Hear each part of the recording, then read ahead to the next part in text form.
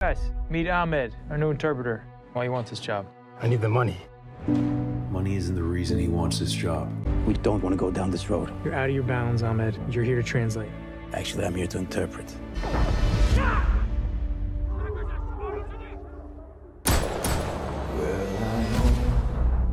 The interpreter saved my life, and now I have to go save his. I'm gonna have to get him out myself.